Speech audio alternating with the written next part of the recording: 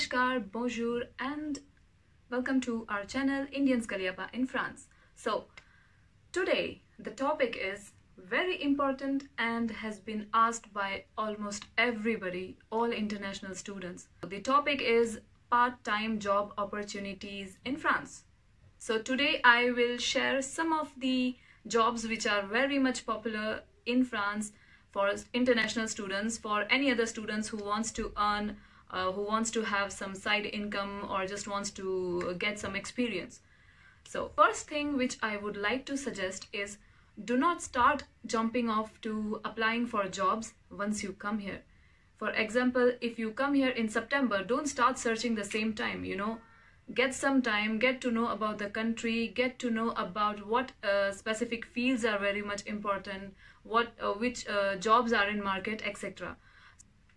Now, the first one which is very popular is working in restaurants, especially Indian restaurants, because we can speak Hindi and English and Tamil or other languages. And in France, in Paris especially, we have a locality, an area called the Indian area, which is actually not India, but it is almost Sri Lanka, Bangladesh, Pakistan and India as well. So there we have restaurants. So as a student, we can go and try to find jobs, which is not very much tough to get.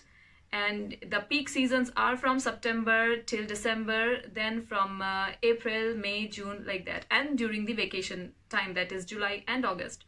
So the first one is restaurants. The second one is the French restaurants and cafeterias. I will personally suggest to go and start working or search work in a French cafeteria or a French restaurant, because you will get extra income. Second, you will also learn the language, which is one of the best way to learn a language, because when you speak, you get used to the words. You get used to the words. You can listen the same words again and again, and that's how you can memorize everything. And it will be very flexible. It will be very easy for you to communicate in future, which will eventually help you to find a proper job and settle in France if you want to.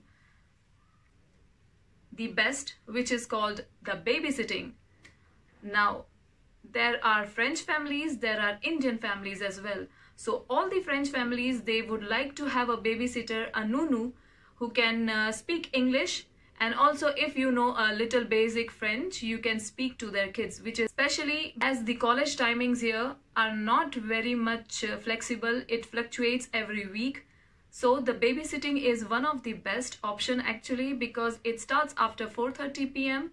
and until 7 or 7:30 p.m., not more than that. And you can do this every day. It will be like a weekly job for you, not on weekends, no Saturday, no Sunday.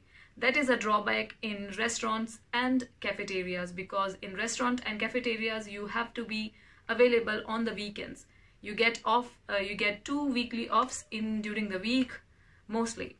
But in babysitting, the weekends are completely off for you. So the best part about babysitting job is you get to know the words, how they pronounce, from the small kids. And the small kids here, they use very easy words to communicate between each other, so you can grasp that words and you can utilize it in future. So that is one of the best. And especially, yes, with kids it is always fun. You can teach English to them. You can take 5-minute session. You can have 15 to 20 minute session every day for you to teach some basic English words to them and to get some French words to learn. The fourth one is teaching English in some of the public or private schools, because there are some links, there are some companies, there are some private organizations which teach English to the small kids. They teach English to kids from 4 years up to 12 years, etc. They have a list of public schools and private schools. And you can apply to the jobs of their companies. You can talk to them and you can give some basic interview, but make sure your English should be good enough for the students to understand. So there are some private institutions in France with whom you can have a contract, which is a part-time contract, and they call you and they give you 1 hour or 1.5 hours of class, and they send you to some public university, some public school or some private school, and you just have to go according to their agenda, the contents which they have given to you, and you just have to teach the basic English to the small kids. This is also one of the best, but the only drawback here is many a times it happens that the small kids, they are not so much aware of the basic English, and then it is difficult for them to understand exactly what you are trying to say, and they will raise questions, and of course it will be in French. So make sure you should be at least having the knowledge of basic French when you come to France. And the last one is your university, because all the universities need some type of assistant work, some administrative work, because this is September will be coming soon, and there will be so many students, international students, national students from different cities, different countries here. They are coming, maybe the European students or from any other place. So they want some people who can help them and support them during this administrative task. So you can, anytime you can first go to your college or your university and ask if they have some profile for you.